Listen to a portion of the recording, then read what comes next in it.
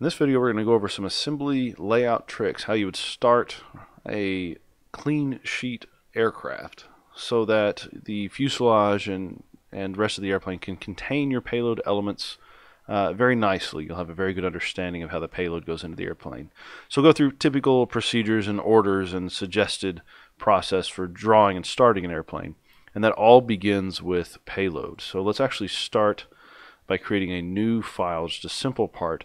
And for this, I'll just use a payload that came from DBF a couple years back. It was a simple set of bouncy balls for the people, the passengers of a payload. I think the bouncy balls, they varied in size that year. Let's just keep things a bit easier, make them 1 inch in diameter.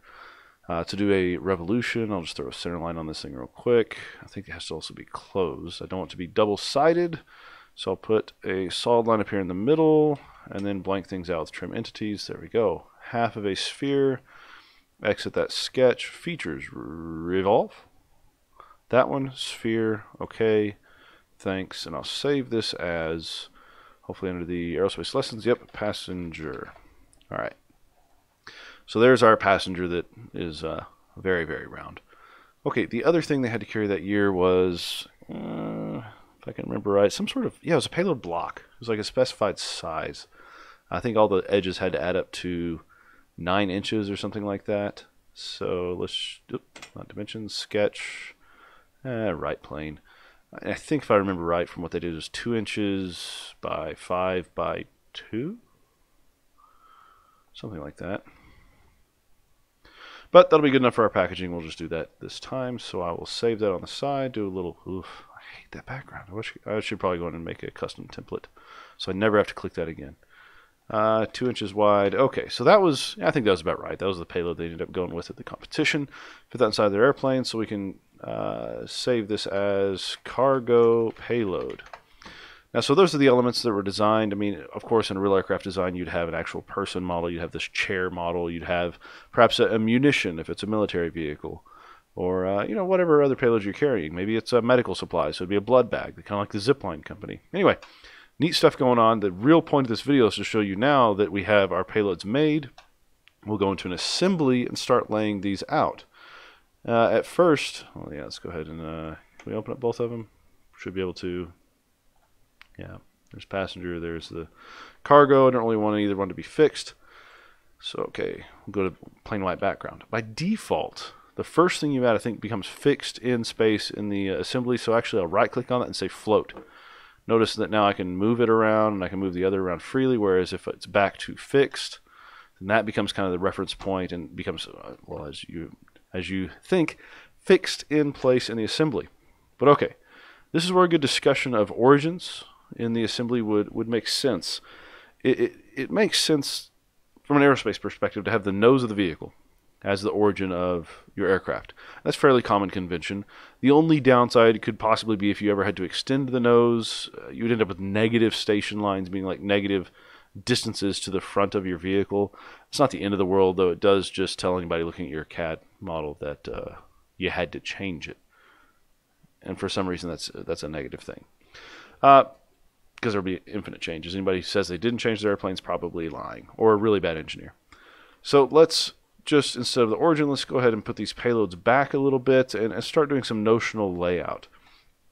Inside of each element here, we can do some constraints of the planes. And I really start doing a lot of my mating constraints for assemblies based on planes and points inside of parts instead of actual surfaces on them. Because that lets you change the shape of a part while the position stays more or less correct. So if I wanted all these passengers just on a level field with the rest of the airplane, where this assembly level, notice assembly level, front, top, and right-hand planes will always stay, those will be relevant to the outer mold line of the airplane, right? So we're going to draw the fuselage, we're going to draw the wings, and that'll be the body frame of the aircraft. Whereas with this passenger, you know, it doesn't really matter where the front, top, and right planes are, though in this case it's conveniently right across the middle of the vehicle.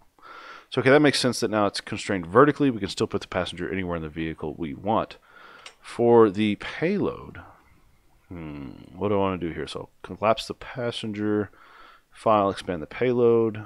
No, yeah, so the top plane, we'll make that to the top plane of the overall aircraft. Let's flip it over so we can actually flip that mate alignment. Okay, we're going to have to obviously add something else in here.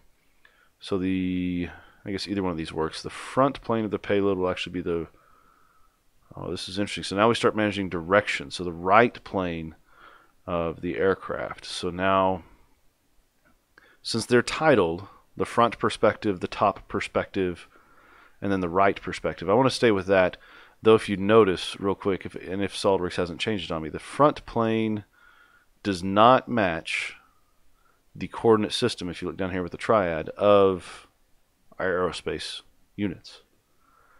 So you can either choose these names, you can potentially rename them if you want, I guess. Just right click, maybe you can't rename those, that'd be interesting. Surely you can. Right click, rename. Probably right. Yeah, rename tree item. So you could change that to match aerospace convention. So that way your X would be forward, Y would be out the right hand side, and Z would be down, I guess. Yeah, that would be it. So you could make it all line up. Not going to do that right now. I'm just going to go with the descriptions of front, top, and right, because that'll also match some of these drop-down menu conventions here that are in the orientation drop-down menu of SolidWorks. So anyway, just know that you could make your own coordinate system, and you will be making that later if you do CAD or CAM processes on your devices. So back to the major point. We've got these devices set up with respect to the origin. I'm going to go to the top-down view, so we can actually now move the passenger around pretty easily. Payload same way. Okay, it's constrained on centerline, which is probably good for most payloads. And I think in their competition year, they actually had the payload at the same level of the passengers just sitting behind it. So let's go ahead and edit the mates. So it'll be back here. So view mates for that one. Coincident. Nope. We want the vertical ones here. Yeah, let's change that. So right click on it, edit. Instead of being a coincident constraint, let's do a dimensional constraint. If it's 2 inches tall, 1 inch should make it halfway. And all right, we're good. So now the payload is directly behind the passenger. Well, we want passengers plural, right? So let's do a linear component pattern and actually set this up. Direction 1, referencing this back to directions. So normal directions of planes can be used as vectors. So direction 2 of the overall assembly.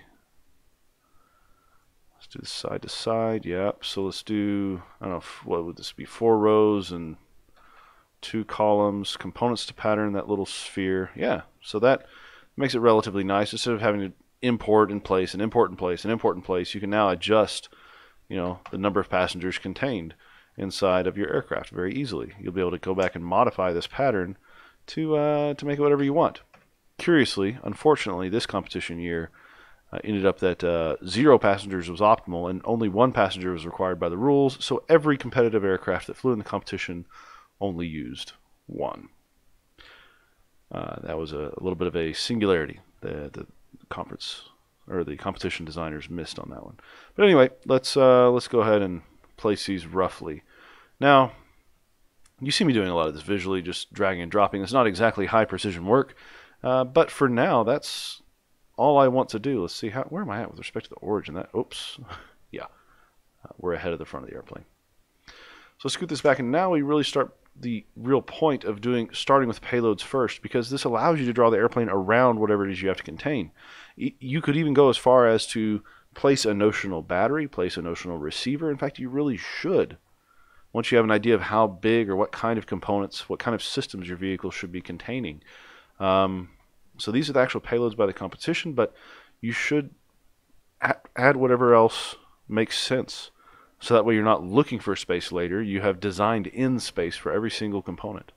So the origin's out here well in front. We should be good to go. So what I'd like to do at this point, even before I start drawing a legitimate, loft, is to just make a simple, easy sketch in the assembly level.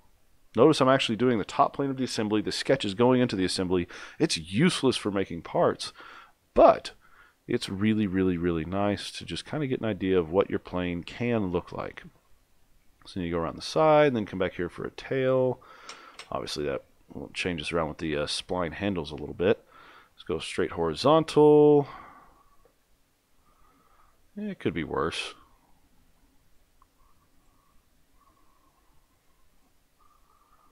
Do a little bit more shaping. Looks like a baseball bat of sorts. Yeah, the nose needs to be much more slender. Decrease that tension. All right. Whoa. Yeah, that. Odd.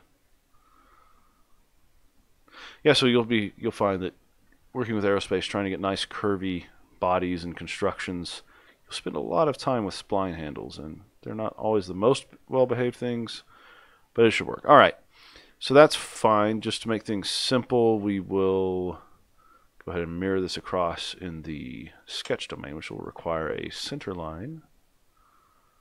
Okay, mirror entities. That spline mirroring about the middle. I would never, ever recommend trying to draw another spline exactly the same way. I mean, it's just not going to happen. Notice now the nice thing is if you adjust one of these, the other one moves with it. That would look terrible, but it's possible. There's also some benefits to not over-constraining these. Don't make 12 control points. Notice this is a start and end and 2 interior control points. So there's not really a whole lot defining shape. That keeps everything nice and smooth and with low, usually low magnitude curvatures. All right, so let's escape. That'd be kind of your top-down perspective. And then from the side, we would do the same thing just to give you kind of an idea.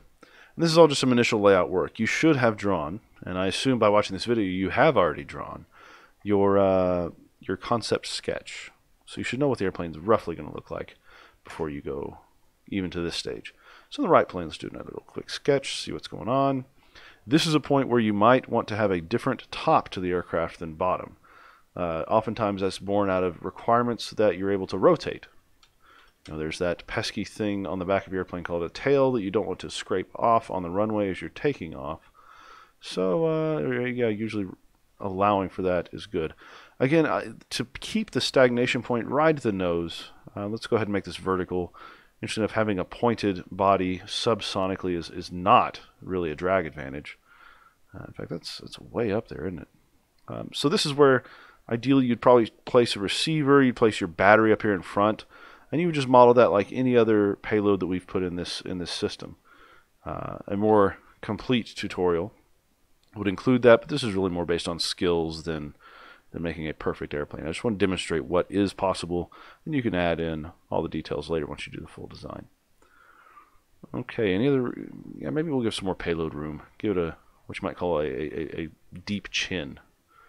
And then this might come to some sort of a boat tail. So instead of a point in the back, it'll come to a kind of a vertical line. It'll still be zero thickness at the back, but a straight vertical tail instead of a singular point.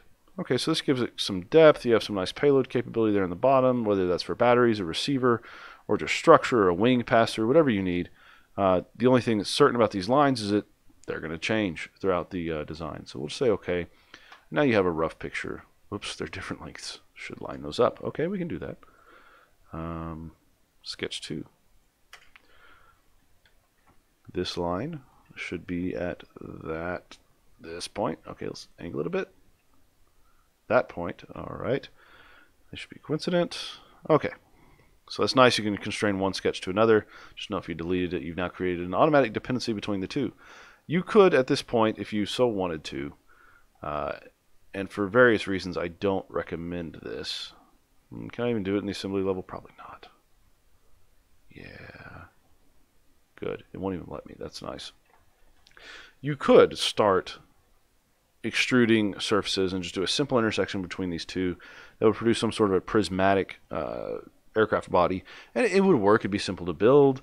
It could potentially even be fairly lightweight, but it would not be the smoothest, nicest body that could be created for an aerospace vehicle. So that's the skill development that we want to accomplish here. But overall, this is kind of the layout and design that allows you to very easily just place different components. Ideally here, you would also continue. Let's do this in the top view. You'd go back in and say, well, if I need a wing area of, I would encourage you to use the center rectangle option for this. Ooh. Obviously in the wrong place right now. I need to scoot it farther back. This wing's a bit large, but that makes it very easy and very nice to keep things moving symmetrically. Let's say we had a notional conceptual chord of 6 inches, notional conceptual span of 28. So that shows you where the wing could be laid out. Do the same thing with the tail. fact, I'll give it a little bit more style with the tail, just making this up as I go. That looks nice. Let's mirror it across the middle. Oops. Clicked the wrong thing at the wrong time. This line, this line, this line. Okay. And for the conceptual type sketch where you're just laying things out and looking at sizes, getting areas, etc., I mean, this is plenty good enough. I wouldn't even worry about doing the intersections of these splines. I really wouldn't, because that would break some of your control points. So this really quickly starts to give you a picture of what your plane might look like, what the size could be. And there's some other elements that I would really encourage you to do on the side view as well, to start adding in things like main gear, nose gear, a ground contact angle, which let's do that. Let's put a little wheel down here. If we expect to have, what you might call it, 1-inch wheels, and we could measure now a CG distance back from the nose, which that line's going to be hard to grab again. And this is where some of your initial weight and balance sheets, let's make up a number and say that was telling me the CG is going to be 8 inches back from the nose at, assumedly, the center line or very close to center line height. We start laying out several geometric requirements based on recommendations from Raymer's textbook and other just general aircraft references. But now I want to set an angle between the center of gravity and this tilt back angle. I think typically 15 degrees is adequate, and you would want the contact point of your wheel, which wouldn't necessarily, well, yeah, we'll make the center line. Actually, that would work out, because as the airplane rotates, the center line moves directly above the contact point. Let's make that coincident with that back angle. So this means that your main wheels, when the airplane's sitting on the ground, will always be behind, no matter what height you need off the ground. That would be absurdly tall. This is absurdly short. However, your main wheels would always be behind the center of gravity. In fact, we can go ahead and draw a nose wheel in here. Its placement is a little bit less consequential as long as you keep the weight on the nose wheel small. That's another common DBF mistake, that people start putting half their vehicle's weight on the nose, and that's an issue. Let's go ahead and just assume that's going to have to be horizontal to the main gear. So that constraint now means that it can move anywhere at once as long as it's sitting level with the mains. In fact, you probably wouldn't want to put it in the path of the propeller or something. But anyway, I digress. This means that your CG, which we suppose is at 8 inches right now, is always going to be in front of your mains and behind your nose wheel. That means the plane shouldn't tip back as it sits on the ground. That'd be bad if you set it on the runway and it just tips back onto its tail.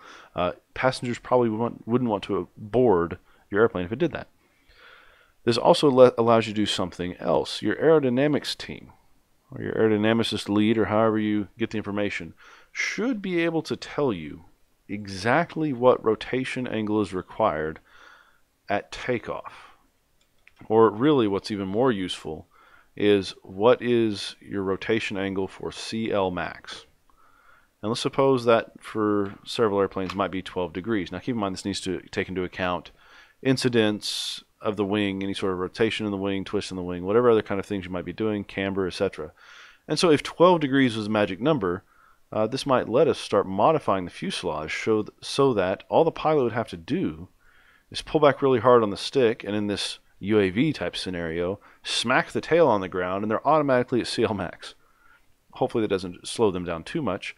But this also shows you that if you designed a tail that exists in this region, that's going to be a problem. And make sure that your tail is completely out of that rotation angle, and also gives you some other knowledge about what happens as you make this higher and lower to the ground. Potentially you could have some very, very, very short gear. In fact, I've always kind of wanted to lay out a plane like this. Like sailplanes, for example. Their main wheel is usually halfway embedded into the... Okay, that 12's in the way. Halfway embedded into the fuselage. There we go. Move this point up, make it look a bit... Do a little bit of shape work now. It's not horrible. Okay, so that payload's getting pretty close to the bottom. That would be concerning. I think once you take into account skin thickness and some other things, that would be a bit too close.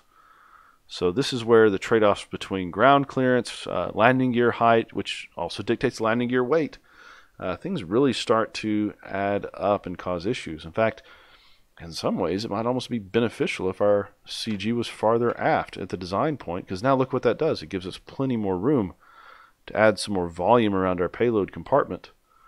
Give it some more depth. In fact, you can now even get that wheel even shorter. You're getting close to being able to embed a wheel inside this vehicle, which would be pretty neat.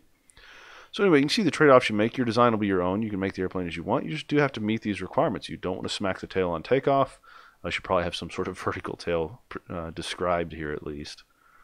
It doesn't have to be perfectly sized at this point, because I assume that at some point during the design process you'll go through horizontal and vertical tail sizing, which that one looks massively way too big. Okay, let's fix it. Maybe that's better. Sure. Okay, that's main wheel, nose wheel, payload, center of gravity, distance. Note that you could also have a substantially, off-center line vertical, at least, center of gravity as well. Maybe all your weight's low in the airplane, maybe whatever. That could be used to your advantage with these geometric constraints, but this is something that can be very simple if you just set up those relationships inside SolidWorks so that they're automatically maintained. A note on equations at this stage, though. You could start making equations for everything,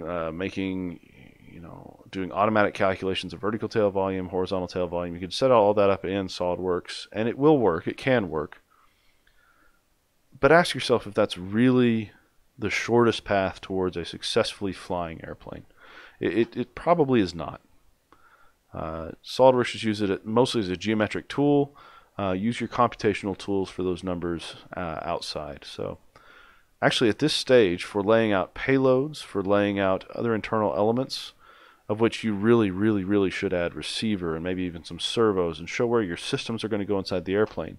Just doing this wireframe type mock-up at the beginning will save you so much work later on when you actually go to making 3D models of the fuselage and other elements.